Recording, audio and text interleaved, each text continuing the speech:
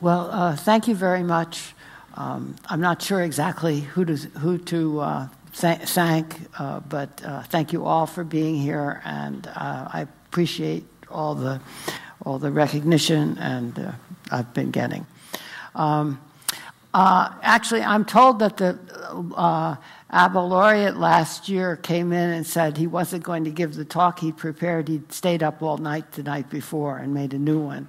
Well, I changed the title of my talk Monday, but it's now Glimpses into the Calculus of Variations.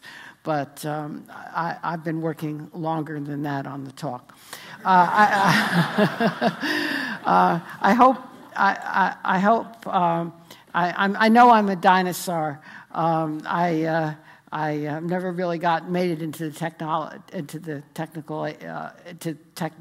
but I think the outline of the talk is a little ambitious, and I hope. But I would like to get to point 8. So I also want to say that one of my stories has been stolen twice already now.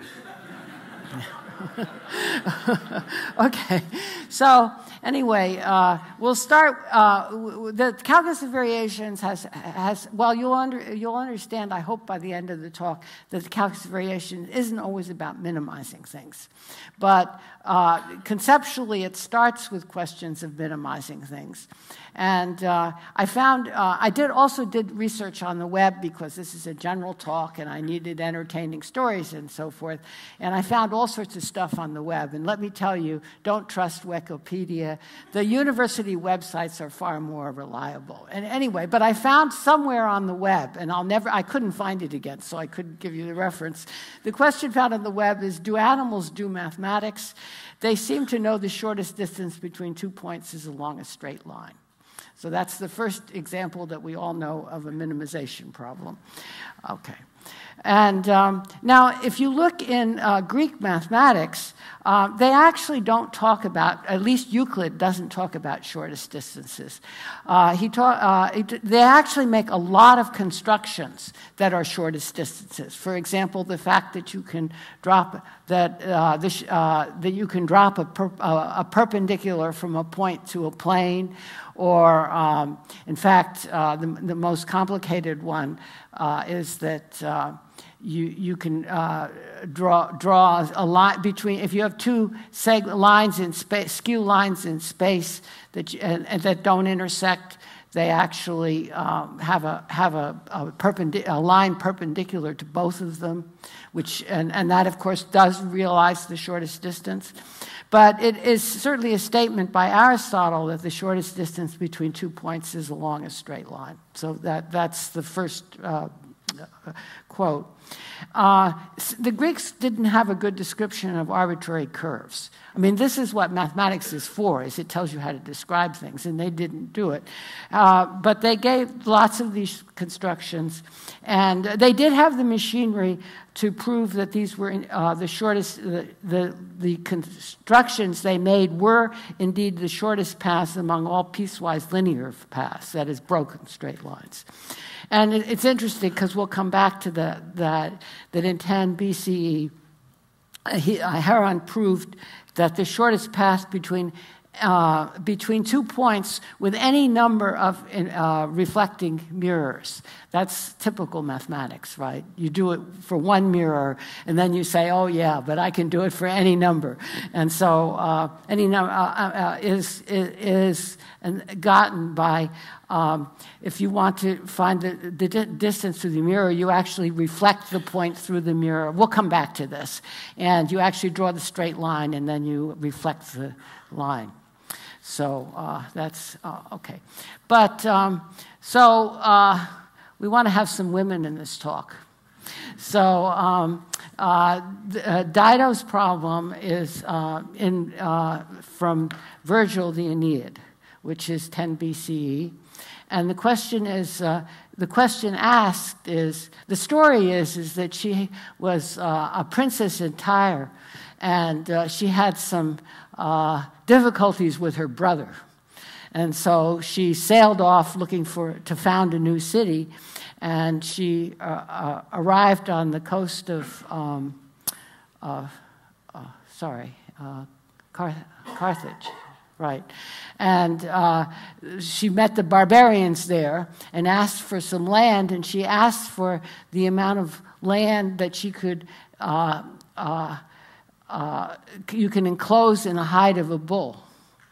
And so they said, oh, sure, this silly woman, we'll give her what she wants. And so she, the first part is clever, but the second part is mathematics. She cut the hide into very long, thin strips.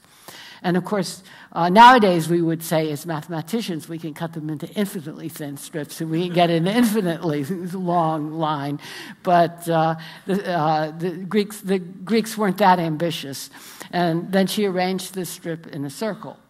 And today, this fact that the circle, if you have a length of string and you want to enclose the biggest area inside it, you would arrange that in a circle, and that is called the isoperimetric inequality.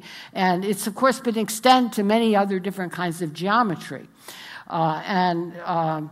It's interesting because, again, since the Greeks didn't have the description of curves, they couldn't actually prove this.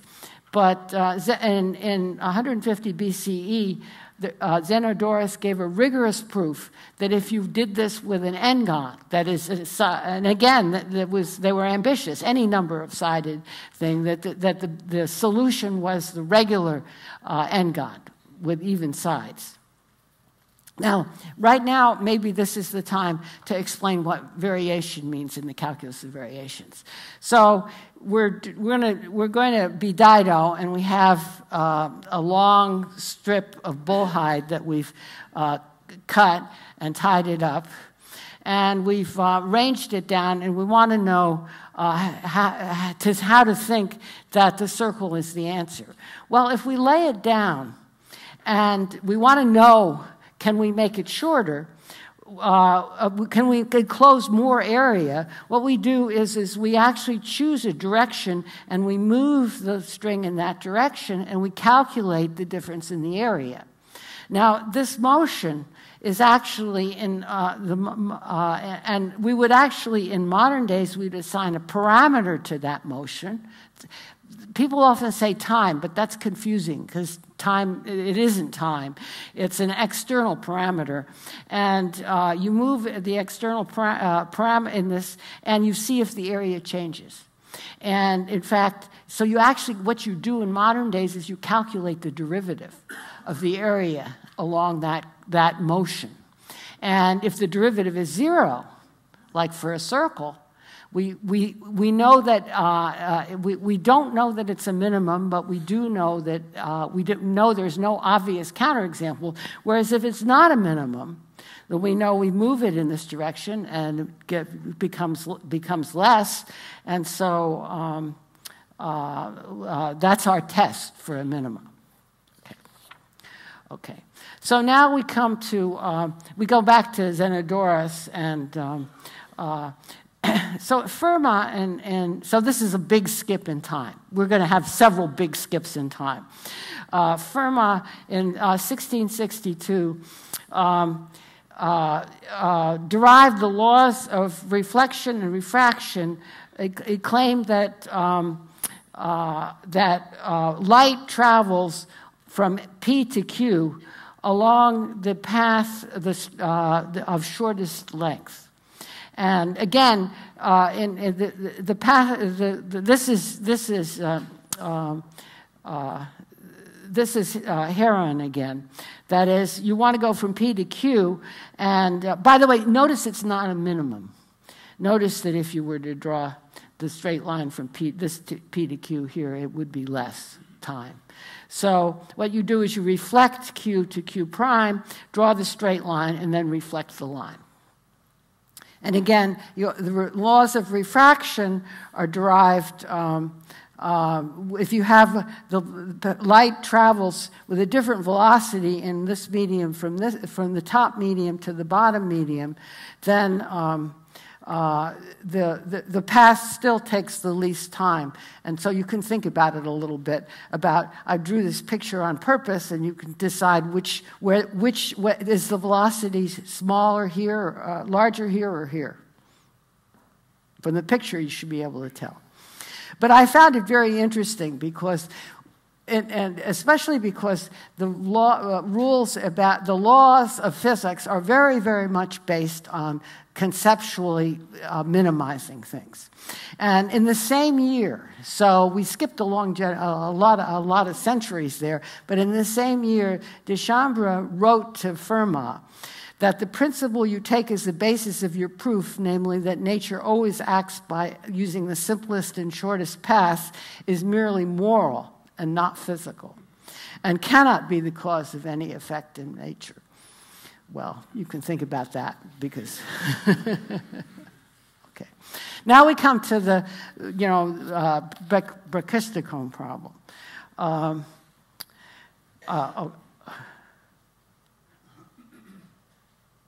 Okay. Okay. This is the one that my thunder has been stolen here. So the question is what is the curve along which a particle falls from P to Q under the influence of gravity in the shortest time? And I don't actually know why this question came up, and I never heard before I came to Oslo that it was called the ski jump problem. But anyway, what is interesting is that Galileo was able to compute that a circle was better than a straight line. That is, it was faster, and he actually proposed that that was the solution. But so it's good to know that great mathematicians make mistakes. Johann Bernoulli in June of 1969 posed this as a challenge problem. I understand, again, I don't know how much you believe when you read this on the web, but it's claimed that he actually knew the solution at this point. And I also listed the familiar people, his brother also submitted a solution, and there was a lot of controversy. So mathematics has never been a peaceful subject. And both Leibniz, L'Hopital, and Newton submitted solutions. And the story of Newton is very, very, very, I don't know, it's supposed to be apocryphal. But he received the problem in the mail when he came back from a hard day at the Mint. He was, and by 12 hours later, he solved it, and he submitted it anonymously. And when Bernoulli got the solution, he read it, and he said, "We recognize the lion by his paw." Okay, and actually, I have a challenge for you, because this just needs calculus. But first of all, you have to set the problem up, which is non-trivial. And I don't actually know how Galileo did that. But anyway, you have to set the problem up, and then you have to do a nasty integration. And I'm not going to tell you what the answer is, and I challenge you if you can do it, because it's not that easy. And if you don't really know physics, you probably wouldn't think of the right way to go about it. So we get into the really things. So we jump again, but not quite so much, to 1744. By 1744, both Euler and Maupertuis had formulated calculus Variations problems that attempted to describe Newton's laws. So Newton actually, the first calculus of variations problem is not the Brachistochrone. Apparently, he tried to compute, he formulated a problem about the shape of a rotationally symmetric solid that you could move through the air. We don't remember, and he actually set it up and solved it. The thing is the physics was wrong, so we don't remember that problem anymore. But in any case, by 7044, everybody was working at this point. There was a whole gang of these people out there. I mean, thinking of these lonely people, lonely out back there, of course, they took longer to communicate with each other. But and in fact, Maupertuis is actually often quoted as the person to first derive the least energy principle. But Euler proposed, I'll give you Euler's proposal, and here the physics quantities are position, which is a function of t. I've used q equal f of t. That's not the classical notation. Q is the classical notation, but we're going to see f throughout the talk. So remember f. F is the thing we're looking for in the whole talk. So we write down an a of that, and a is actually what we're going to minimize. So keep that in mind.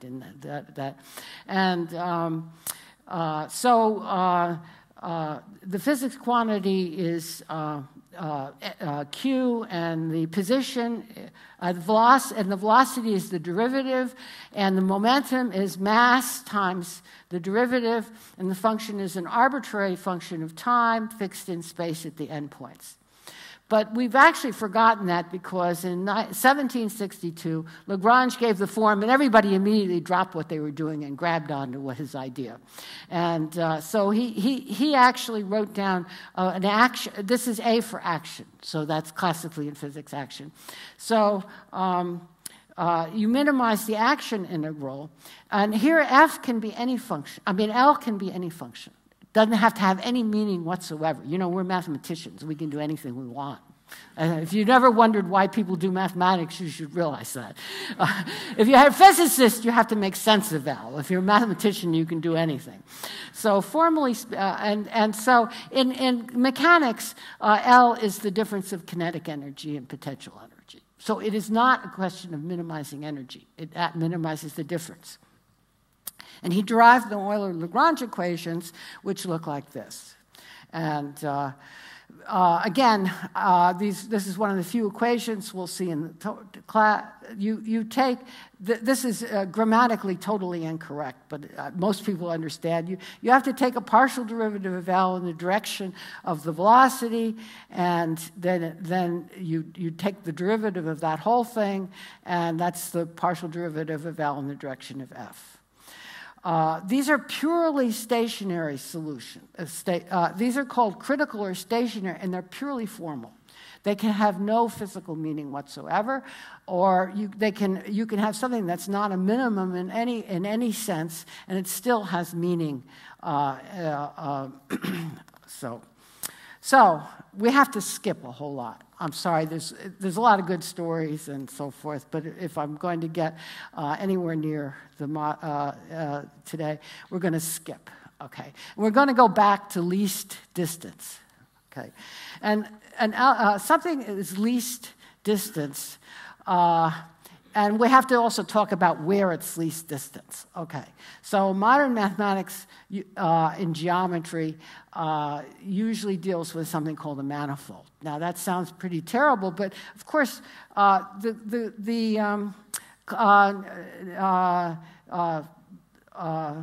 Lagrange and so forth, and the physicists from way back, of course, knew about some manifolds because they wrote Z is equal to G of X, Y, and thought of that as a surface in space. And you also can write the manifold as given as an implicit function. The G of three coordinates is a function of three coordinates is 0, and the gradient doesn't vanish. You have to use the implicit function theorem. So if those of you, and these were studied. I mean, I didn't even look up the history because, and they actually just yield the Euler-Lagrange equations that we already saw, and there's something called the Lagrange multiplier that's thrown in there, so it's a little bit more complicated. And you can generalize. See, we're mathematicians. We can do anything we want. So we put any number of variables. We change x, y, and z to x1, x2, and so forth, xn. And we change change the W to any number of variables. And now this might seem, maybe there's something that we want to call a Riemannian manifold that isn't described this way, but it's a theorem of Nash. And Nash is one of the, I'm very honored to be one of the people that to get the Abel Prize, because Nash is important, work is very important. The Nash embedding theorem, and what happens if you think about it is that you have k, you have n plus k unknowns, so 5 unknowns, say, and you have 2 equations. You have k equations for n plus k unknowns. Did I get that right? Anyway. So we set the points which solve such equations as defining an n-dimensional manifold. So I think I got it right. Oh, well. Okay, so now we want to minimize. So we're in a big Euclidean space, or just think of being in a surface in 3 space. And we want to minimize the distance along that surface. So we write down an integral which minimizes length. Now we come to a problem, and this all goes back. Remember, the Greeks didn't know how to describe curves. Well, when we run across this problem, we run across another case where the description isn't very good, because if we actually parameterize a curve the way we want a curve, we can just parameterize it in any way we want. We can go along it fast first and then slow, or slow and fast. And it turns out the way to handle the problem mathematically is to parameterize it according to arc length. And parameterized according to arc length, we minimize not the norm of the velocity or speed, we minimize the norm of the velocity squared. And that gives us all the answers parameterized by arc length. And so these curves are called geodesics, and they're very important in the development of geometric analysis. Okay, so 19th century mathematics was up to proving the existence of minima. I'll explain a little bit why that's so. And so if we, again, this around the turn of the century, this was the turn from the 19th to 20th century. This was a question of real interest. The question came up, if you have, I'll give the explicit example. The question was, if you have a manifold, how many closed geodesics are there on it? That is, a geodesic that comes back and meets itself. Now, if you're on the regular 2-dimensional sphere, you know actually what all the geodesics are. They're the great circles. And notice the great circle that goes around is not minimal, because you can actually slide it off. But it is a place where the energy has 0 derivative. That is, if you look at the slide the circle to the top and the bottom, the first derivative is actually 0. It's the second derivative that actually takes you down. So if you have an ordinary sphere, you actually have a lot of these closed geodesics. These are circles and of course you do see that if you take 2 points on here, I haven't given this talk a lot. So if you take 2 different points on here, between here and here, it is minimal. It's just, but when you go up and go past the points and you go from here to here, this is minimal, but this is not minimal around there. And so that was a phenomena that had been well studied in the 19th century. So if you actually change the shape of this sphere, the question Poincaré asked was, he actually asked, are there still 3? Now, that's a little bit of topology to argue that there should be at least 3 left. But you see, you wouldn't have all the great circles anymore, The claim is that 3 of them would survive. And actually, this is a very hard problem, which actually was only solved in the last few decades. It's not.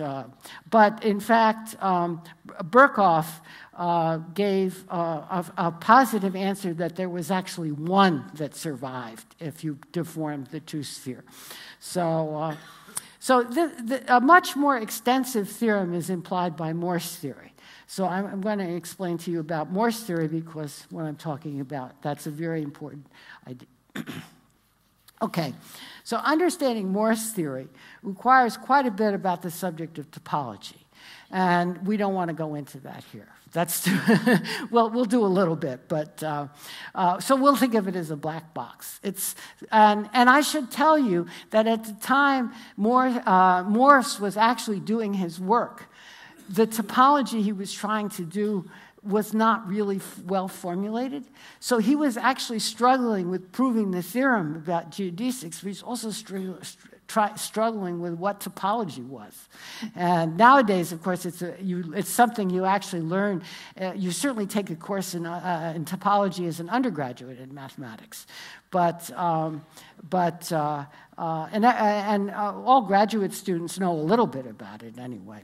But at the time Morse was working, it really wasn't well formulated, which is very interesting because if you try to read his paper, his book, actually, it's a book, you'll find yourself struggling from the point of view of the topology more than anything else. Okay, so the claim is that if you have this manifold, remember that it's some extension of the idea of a surface in 3-dimensional space, that you're trying to describe the topological properties in terms of these shortest distances. And I want to also point out that you think you've asked the question one way, that is there a geodesic? But in fact, one of the most very fundamental applications was the other way around.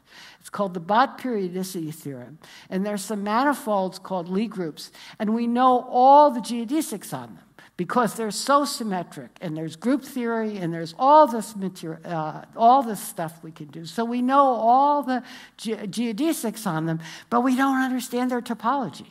Because, I mean, these are big. Some of these groups are very large dimensional, and even mathematicians can't think that big. And so, but it turns out that since we know all the geodesics, Morse theory tells us something about the topology. So that's to give you some idea of why it's so fundamental. So the scheme of the proof is instructive, and it also explains why historically why what I'm talking about describes some of the history of what I'm trying to talk about. So the way you go about it is to solve the problem of geodesics, you take an arbitrary curve and you actually sort of put a bound on the energy of it because you're trying to minimize energy. And so you turns out that you divide the curve up into a certain number of points and you solve the problem of the geodesics between nearby points. Now this is something you could do classically. So this could be done people knew they could find the distance between two close points classically. And so you solve that. Now you actually look at the energy on this broken geodesic.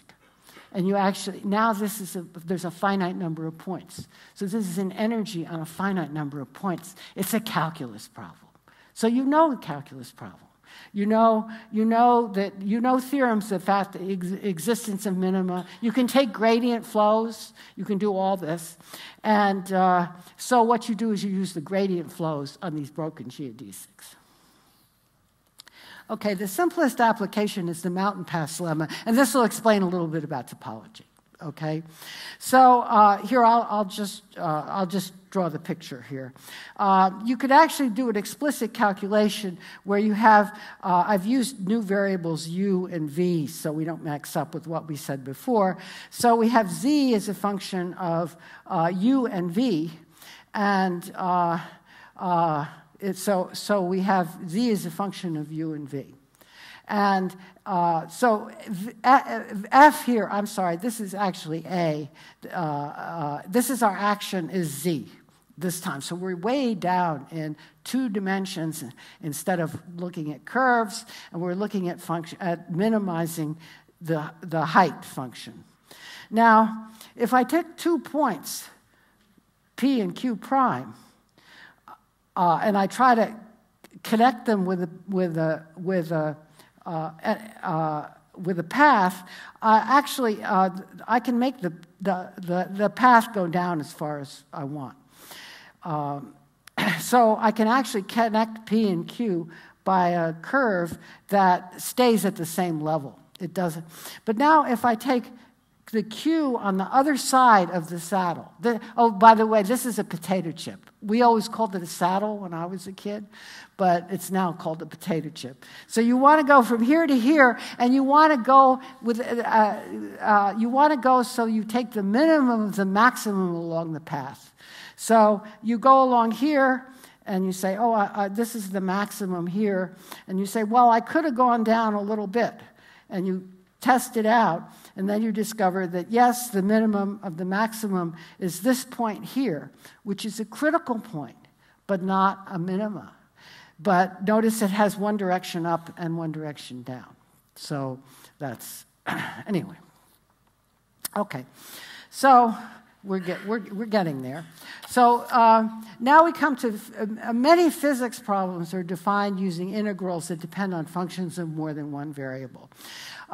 We can define the Laplace operator, which I hope some people are familiar with anyway, of 2 independent variables. So we're replacing t by x and y now. And we write this is the action integral, which is naturally, it's really just the norm squared of the gradient integrated over a region. And if we actually look at the Euler-Lagrange equations, we get the Laplacian divergence of the gradient equals 0. So that's, and the equations are also, remember F is always the unknown in my problem. And notice that wave equations are also described this way, and this is actually considered an important fact in physics, but there's no way you ever find a minimum for a wave equation. I mean, you have you can't find a minimum and you can't find a maximum. You can find a stationary equation, stationary F, because it's stationary if it solves the wave equation, the usual wave equation in x and t. It's a stationary point for this, but it's not a minimum. Okay, so I am talking about one of Hilbert's problems, okay? Hilbert was at the 1900 listed a famous set of problems. This is his last problem. And it's unlike, I've written it out. I don't want to go into it. I think I'm running out of time. But he says in general, what he basically says is that we don't know anything about the calculus of variations in more than one independent variable. And we've got all these problems with 2 independent variables. And I throw in here at the point that there's this guy from Weierstrass from the end of the 19th century who actually showed that a lot of things that mathematicians assumed were true, like you could find a minimum, just weren't true. And so they knew at this point that there were a real lot of problems. And it took most of the 20th century to actually shed any clarity on this question. So we're coming down to my life in mathematics, okay? And that's what I've called the section I've called infinite dimensional manifolds and the Palais-Smale condition. And so at least the partial solution, or in the early part of the 20th century, was a partial solution of Hilbert's problem, and it involves introducing function spaces. Now, function spaces are putting norms on spaces and functions. So Fourier series give you a method of that. You have a function, and you take its Fourier series, then you notice it has an infinite number of coefficients, and you can think of those coefficients as coordinates describing the function. So you can either, this is very important in quantum mechanics, that you can think of a function as being an infinite number of variables. Unfortunately, Fourier series are not a good way to go about solving calculus variations problem. So, and for the topological applications, the real problem was to do the functions of one variable.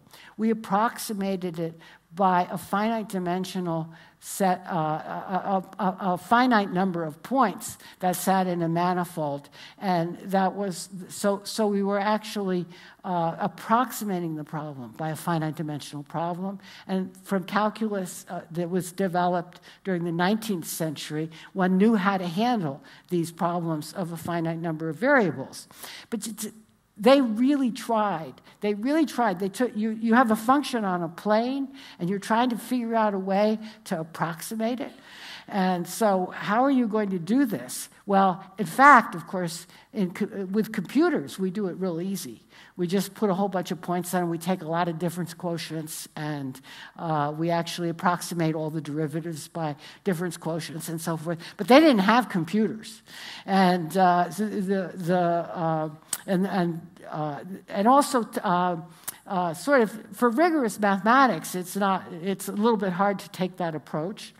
But so the solution that was discovered in the early part of the 20th century is that we use these function spaces. So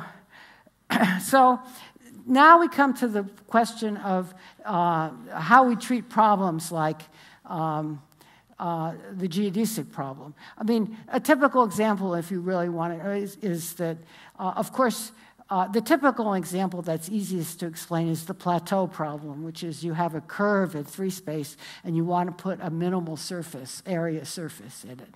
But if you have a curved space, if it's curved, then the problem of even setting up the problem becomes difficult because you don't really have the right tools. And it turned out, so what the solution that actually of solving these geometric calculus variations problem with more than one independent variable was to introduce infinite dimensional manifolds. And this was done mostly in the 60s, I think. I'm not, when I was a student, you see. So, we introduced infinite dimensional manifolds, and I'm calling these manifolds, I'm calling the space X is your function space. Now, the function X is a Hilbert space, or a Hilbert space or a functions with one derivative in a Hilbert space, or it's the space of C infinity functions, or there are many different kinds of spaces. You can actually, there are so many different kinds of spaces. They have different norms on them. They're all spaces of functions, but you put different ways of computing the distance between the two functions. You could take the maximum of the distance over points between the two functions, or you can take the integral of the distance between 2 points over the functions. And so there are 2 manifolds involved. One is the manifold that you start with. We can actually really think of starting with a 2-dimensional plane for the easiest case. And we want to map it, we want to look at the space of functions that go from a plane into a curved space. And it is the dimension of n that's important, okay? Remember, we couldn't go from one independent variable to 2 independent variables with the classical notions. So we had to. We couldn't go from 1 to 2 without actually changing the way we did things. And in 2 dimensions, It's the dimension of m, which is important. And all the analysis is based on the linear analysis in the function space of maps from your, say, two-dimensional object into a Euclidean space, which is a linear space which you understand. And you also have people that you could go and ask questions to about them. And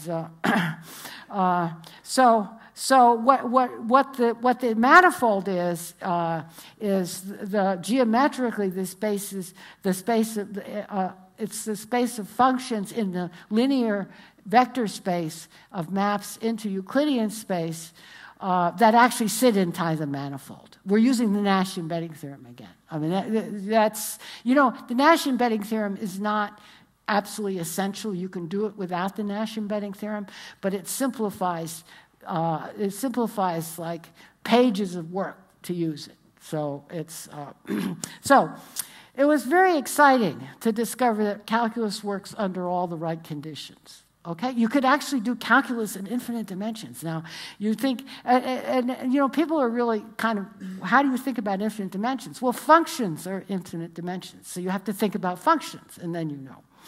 So what you discover about in infinite dimensions is that ordinary differential equations could be solved. You use the same proof. I mean, as you do in your ordinary differential equations. The inverse function theorems are true. Not only that, the same proof works. You have norms and distances and so forth, and you do it in 2 dimensions, and you can do it in infinite dimensions. And you can also set up concepts of measuring distance. I also mentioned, I noticed that also there was sort of an indication that this was a really interesting area of endeavor because the Atiyah-Singer index theorem could connect the dimensions of spaces of solutions with the topology of the manifolds you were working on. So it was a clue that there was something really interesting going on. I mentioned Atiyah and Singer both have Abel prizes. For the calculus of variations, the important thing is the Palais-Smale condition. Okay, and the Palais-Smale condition basically is a condition that says if we have a bound on the function, remember our action integral is what we're trying to find out something about. We're trying to minimize it, or we're trying to actually find a saddle point or something. And so we have the size of A is bounded, but the gradient when we compute it, and we have a sequence of points on which A is bounded, and we have a sequence of points along which the derivative goes to 0.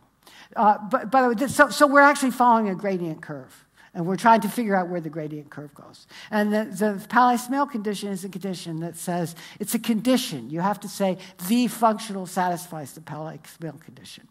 And it's used to show that curves of gradient descent have limit points.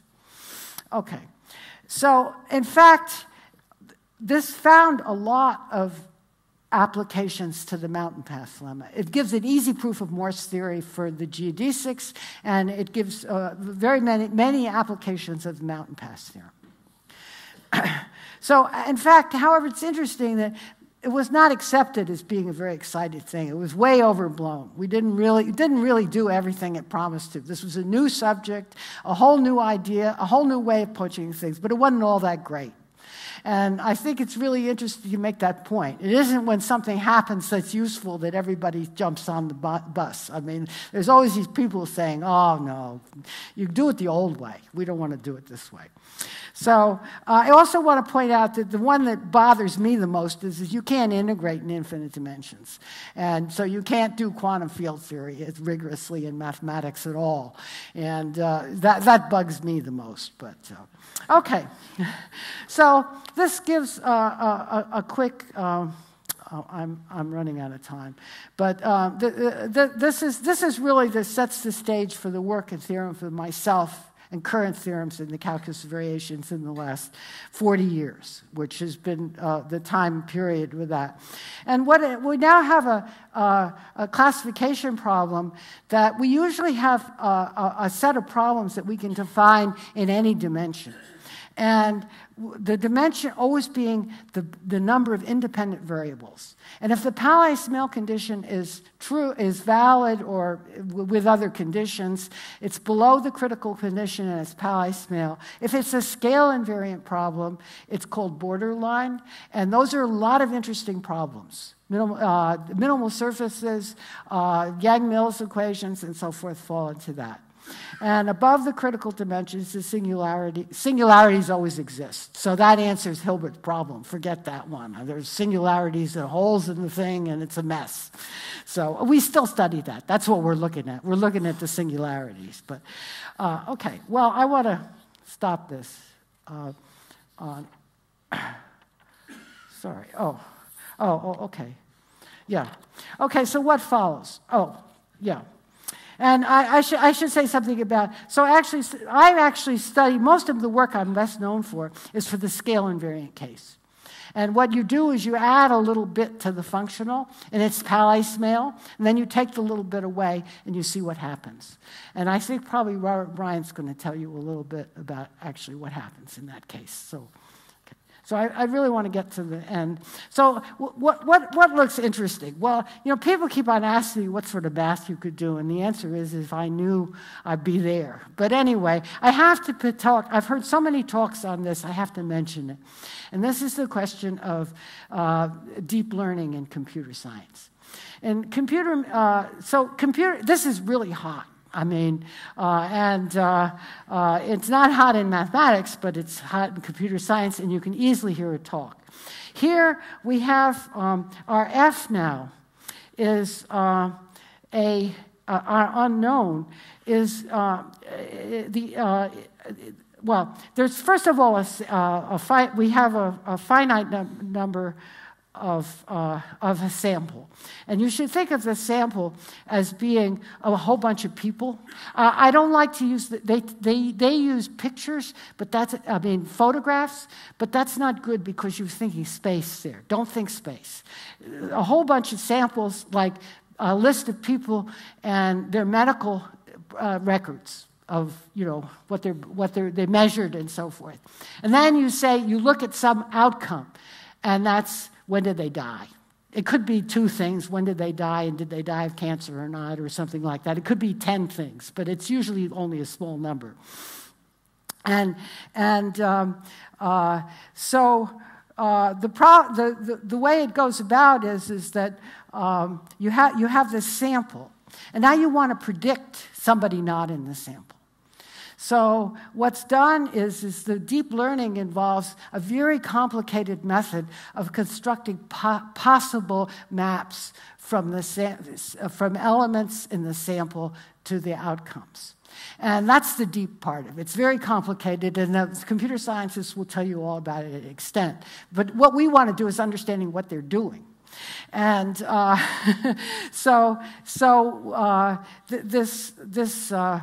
it's a very large set, but it's a finite dimensional one. And it's very important. And how it's constructed is very important at its finite dimension. And the problem is to minimize a loss functional, which is our A again. But now this is still a calculus problem because we're in finite. We only have a finite, it's F that's finite. We only have a finite number of choices of ways to go from the people's data to the outcome of whether they die, and it's a calculus problem because so gradient descent. Gradient descent methods work. They work fantastically. They work beautifully. You put all this stuff on the computer and you tell it to find the best function, and it does. It gives you an F bar.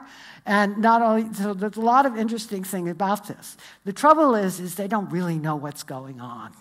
They're doing it, and it's a magic kind of thing. It's not a calculus of variations problem because there's a sum here which you like to make an integral. But there's no way. How are you going to get a dx in this, or where is that? It's not a calculus of variation, and there's no integral involved. And gradient descent gives an answer just because computers are great at that. They've been doing that ever since computers were invented, and they really know how to dig gradient. They don't know how to construct the functions. That space of functions is an art, but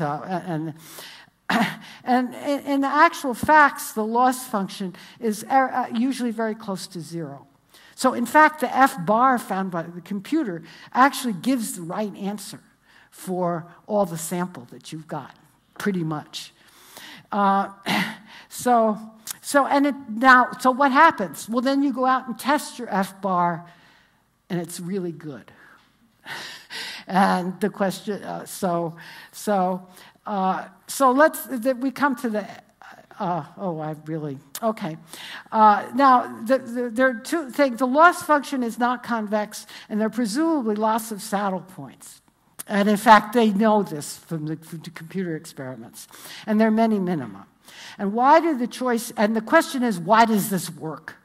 And computer science talks for math department, for math audiences, talk about they're very confusing about choosing X, but they do always end up with why is this working because the function is not convex, and why is F bar good? And I want to point out the first obvious thing is you can easily construct. We're mathematicians. We don't stick to the facts. We can easily find data that actually doesn't fit this at all.